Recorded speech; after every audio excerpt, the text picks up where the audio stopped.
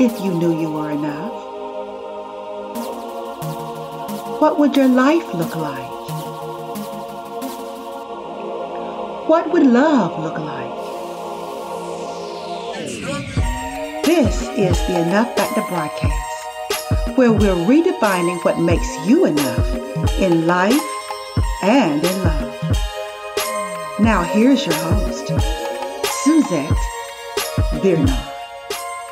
Hello everybody, it's your life coach and relationship solutionist, Suzette, and welcome to my Enough Factor podcast. Yes, it's that time again. That time for me to amplify 3 critical factors of your enoughness: your voice, your value, and your vision. When you are empowered in these 3 areas of your life, you tend to have a better, more fulfilling, and satisfying experience of life and of love. So each week I bring you content that goes underneath the skin of your excuses and all the reasons you've given yourself to justify what you don't want. Let me ask you a question. Have you dated or known someone who has dated or they're married to a needy man? Well, that's what I'm going to talk about today. I'm going to talk about needy men and signs you should look for. Hopefully, before you get involved, right? But even as you're getting to know somebody, these are things that you need to be aware of so that you don't end up in a situation that you feel like you cannot get yourself out of. Okay? My mom used to tell us, baby, you won't know a man until you marry him. Now, this was her response when I was first proposed to by my first husband, who was also my second husband. That's a completely different episode. And I gotta tell y'all, that didn't work good for me. It didn't work well for me. It truly didn't. There were some things that I needed to know that the people that I asked who were married did not tell me. Anybody know what I mean? Nobody gave me the kind of detailed information that I'm going to give you today. Okay? And I think, ladies, we have to evolve how we vet a man's potential to be in our lives. I think that we need to become more intentional in kind of vetting him before we get emotionally invested in him, especially the women that I'm talking to. Because the women who I talk to most are women who are mission driven. They are the go-getters. They are the movers and the shakers. They are the women that most people rely on. They are the people that make it happen. And I just want to make sure that you don't end up drawing the short straw when it comes to your romantic relationships. It's better to know ahead of time than to be 3, 10, 20 years into a marriage that you find out, oh, he only loved me, or at least you feel like, let me change it. You feel like, oh, he only loved me because of what I could do for him. And then you start resenting it. So here are some signs. No particular order, but here's some signs that I've identified. Already, He's saying, I'm so sorry, but this came up. Just give me a little more time. Yes, things do come up. Things come up in our lives that we do have to attend to. But early in a relationship, you want somebody who has time to invest in getting to know you. You want somebody to have time to spend time. And sadly, things can come up that hinder that person from being able to do that. Now, I'm not going to judge the rightness or the wrongness of it, but I will acknowledge that most of us as women don't like that. Can we agree? That we don't like all these excuses and all these reasons why you can't show up, right? So let's just say that. Not a judgment on him. It's just that's the way we are. When we have met somebody that we feel like is a potential, we want him to have time, to spend time, right? So the balance of it is, okay, maybe you all can set a date, right? Because the thing you don't want is a person that makes excuses but doesn't offer you a solution.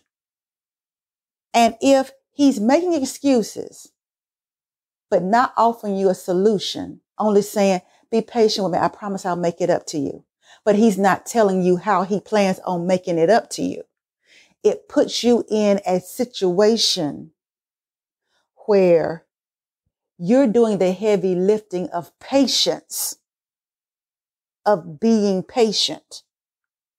And he hasn't given you anything to alleviate the discomfort of feeling like you're being put on hold. And sadly, during the dating and vetting, we don't assert what we need from the person. Instead, we sit and try to justify why we should give him more time. And so what I'm suggesting to you is to assert, because if you know that about yourself, see, that's why it's so important for you to know you.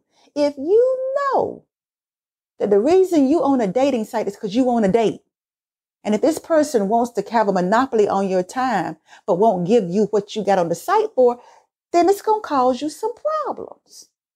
You're not going to feel so good. So if you already know that, then your job is to come back with what is the truth. For example, I understand life comes up, but listen, the reason that we met on a dating site is because I wanted someone I could spend time with.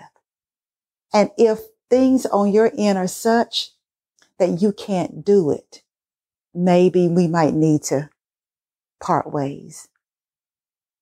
Right? I guarantee you, if you do that, you will find out sooner rather than later what side of the fence this man is on. If he says, wait a minute, we just met and you already trying to, what do you mean? Then you know, okay, he ain't going to be the right guy for you. He's already acting defensively. He's already making you the bad guy for asking for what you want. And if he can't give it to you, for you being willing to move on. So you already know sooner rather than later, before feelings are invested, you already know he doesn't have the kind of temperament and capacity that you need. Because a person who really does want to spend time with you, he'll give you something more definitive. He may say to you, okay, how about tomorrow night at the latest, the day after? I have something more definitive to give you so that we can get together. See, when you assert yourself, it allows you to see if this person is willing to take a step toward you, a step toward resolution, or whether he's just waiting for you to do all the heavy lifting emotionally while he goes off and whatever. So that's one. He rushes things. He's rushing for the two of you to date exclusively. You just met this cat and he already ready to give you the label of girlfriend. He's rushing you to meet his kids. He's rushing you down the aisle to get married. He's told all his friends, his family, his church family. He's told everybody about you, and they can't wait to meet you. Now, I used to think, oh man, that means he's really, really into me. But a couple of trips around the block, I started learning that's not necessarily true. And I started taking a step back and saying, why is he in such a hurry? Why is he in such a hurry to expose me to everybody else? We don't even know each other yet. We're dating each other. He's already rushing me into these interactions with other people. But wait, I don't even know him yet. He talking good, but is he good? He's quick to propose. He's quick to say he loves you. Those are signs. So I learned that husband I told you about that I married twice, he rushed me both times down the aisle. And because I didn't have this information that I'm sharing with you all, I was flattered. I thought it was a sign of how ready he was to commit. I didn't realize he was rushing me because he wanted me to help his dream. See, he did have a plan for me. I just wasn't aware that it was the reason why he wanted to marry me. He thought I'd be a great person to help him birth his dream. And I was. But I suffered greatly. Severe emotional neglect. When a person wants to rush you, pump the brakes. Slow it down. Now, I have to admit something to y'all. When I met my now husband, I was the one in the hurry. Not to get married, but because I was in a marriage where I was severely sexually neglected, I got nervous that he wanted to wait before having sex. It tugged at a wound, an emotional wound that I still carried. But the beautiful thing that helped me is he stayed engaged with me. He remained attentive. He remained invested. And as we continued to get to know each other, it resolved my fears. As a matter of fact, it was so funny. I told one of my girlfriends, I said, I'm scared I'm about to put him in the friend zone. I had never dated someone like him before. So I didn't understand how healthy relating worked. And so I was like, if he don't kiss me soon, or he don't do certain things soon, he may end up in the friend zone. And it was almost as if the universe heard it, because after we went out, he walked me to my car and he was walking away. Then he stopped, turned around, came back to me and planted one really, really good kiss on me. Needless to say, when I came back and talked to my girlfriend, I said, well, we don't have to worry no more. We good. And so some things you're going to come up against that are going to feel unfamiliar. They're going to feel weird. That's why I'm giving you enough information so that you will know how to handle it. And you'll say, oh, wait, him rushing me. Oh, no, I shouldn't look at it this way. Let me slow things down, because you know what you want. You don't just want to be rushed. You want true partnership. That takes time. That's a garden you both are cultivating together. And how many of you know when you plant a seed, it's not fully grown by the next day? You have to nurture it together. And then as it starts growing, then you can start having other expectations. But to rush, it's like, wait, we just had our first conversation. Sure, we got along well, but you already ready to make me your girlfriend. You already ready to take your profile down, and you want me to take mine down too? Wait, I don't even know if I like you yet. I like the idea of you, but I don't know you yet. So no, I am not going to do anything until I know you. Right? And this is what I'm saying to you. Now, of course, I don't recommend that you say it like that to him because he'll feel like you're shaming him. But there are other ways. And in my Do You Speak Male program, I go into the other ways where you can say something to a man without him getting defensive and yet without you erasing yourself as well. As a matter of fact, I have a white paper on that very subject that I can give you for free. But for those of you that need a little bit more work in understanding men so that you don't have expectations of him and of yourself that are detrimental. If you need something a little bit deeper and hands-on, then I have the program. But if you think you would benefit in the meantime by the white paper, then send me an email or go into my website to the Contact Us tab. I'll send you that information, okay? Okay. Another sign that he's needy, he puts himself in the role of receiver and puts you in the role of giver. And I'm telling you, ladies, this is a trap, especially for ladies like us. We like being courted. We want him to put the time in. We like that, right?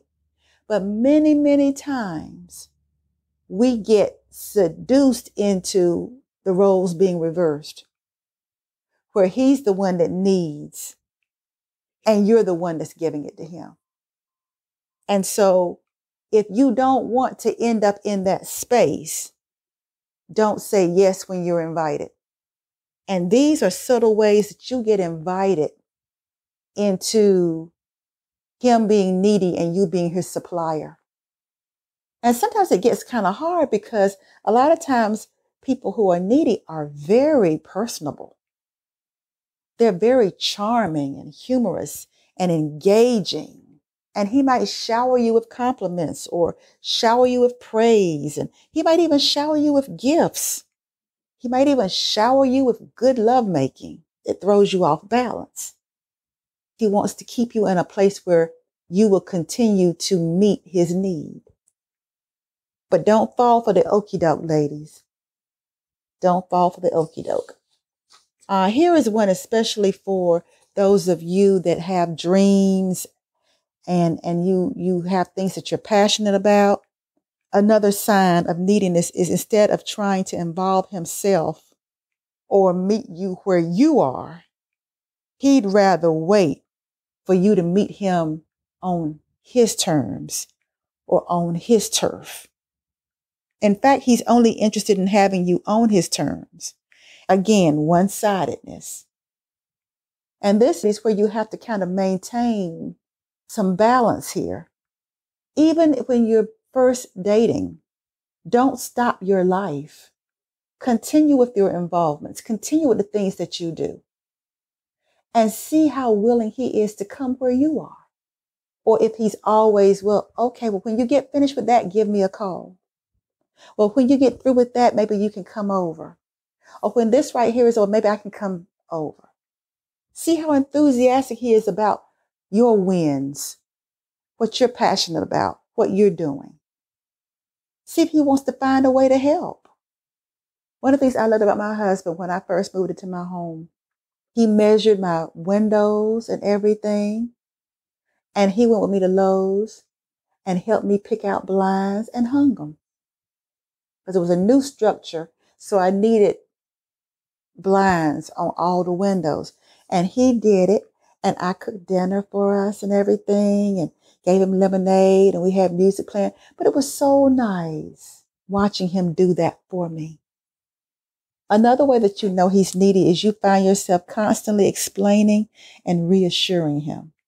You're constantly saying, oh, no, we all right. Oh, no. The reason I didn't answer the phone, I was in a meeting. No, we're good. You're constantly having to explain your actions and reassure him. He gets fearful when other things take your attention. You were with a girlfriend and you didn't pick up.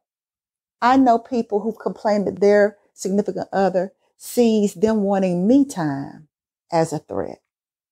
And if you know you value certain things that you like to do alone by yourself, then you need to, like my mama said, start out the way you plan on holding out. Because sure, in the beginning of a relationship, you love the attention you're getting. I get it. You love it. You're caught up in the rapture. I get it. But you have to ask yourself, do I, in my regular life, would I want this man up under me all the time?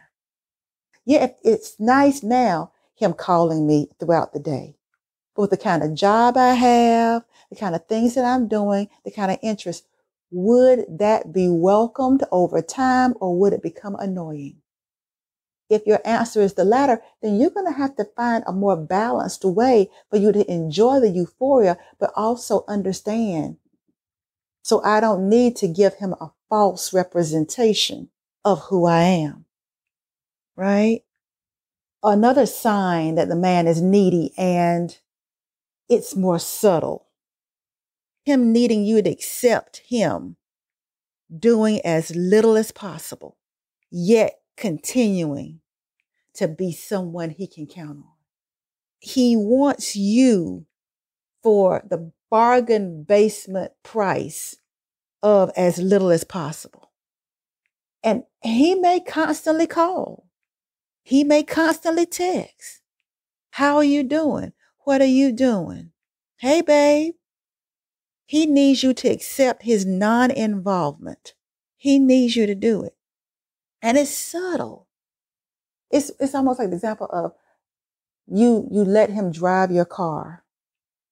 But when you get ready to get in the car, he's run all the gas out of your car and apologizes and says, oh, I'm sorry.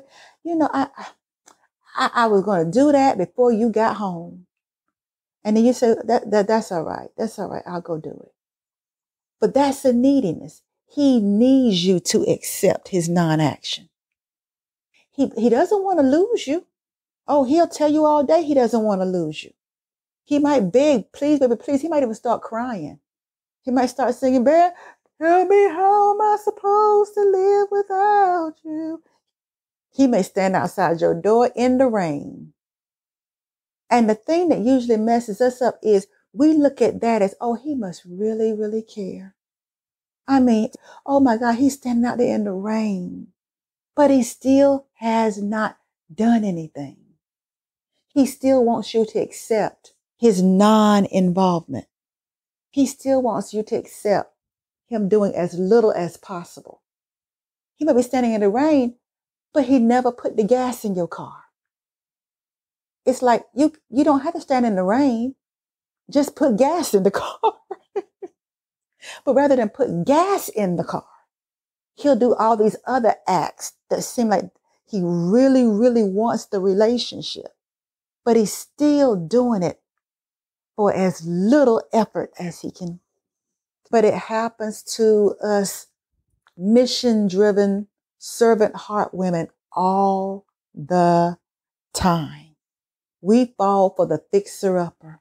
We fall for the poor victim, the poor person, because they need us. But I'm going to tell you, that gets old quick.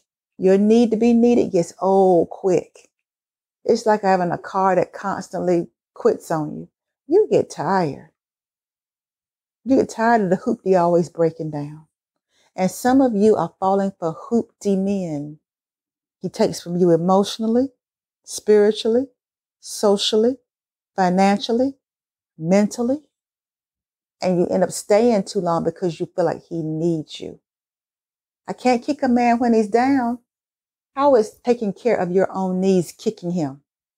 See, we have to change our definitions because our definitions are what keep us stuck in cycles of self-betrayal. It's these definitions that we've adopted that are destroying our peace and keeping us from having the kind of relationships that we deserve. And this is the last one. He's quick to compliment you on what he likes. And notice everything is beneficial to him, right? So take a pause and think about what he compliments you on. Does he compliment you on things that you respect about you, things you like about you? Or is he complimenting you on the things he likes or things that are beneficial to him, right? To sum it up, needy is anything that takes more than it gives. A truly self-assured man wants to know what brings you joy and involves himself in doing it. And until next time, I want you to know that you are worthy. You are worth it. You are more than enough. Bye now. You have just listened to the Enough Factor podcast with your host, Suzette Vernon. To get notified of new episodes or to dig deeper into today's topic, become a subscriber. And while you're at it, tell us how we're doing and what topics you're interested in. We appreciate your feedback and your reviews. Until next time, remember, you are worthy, you are worth it, you are enough.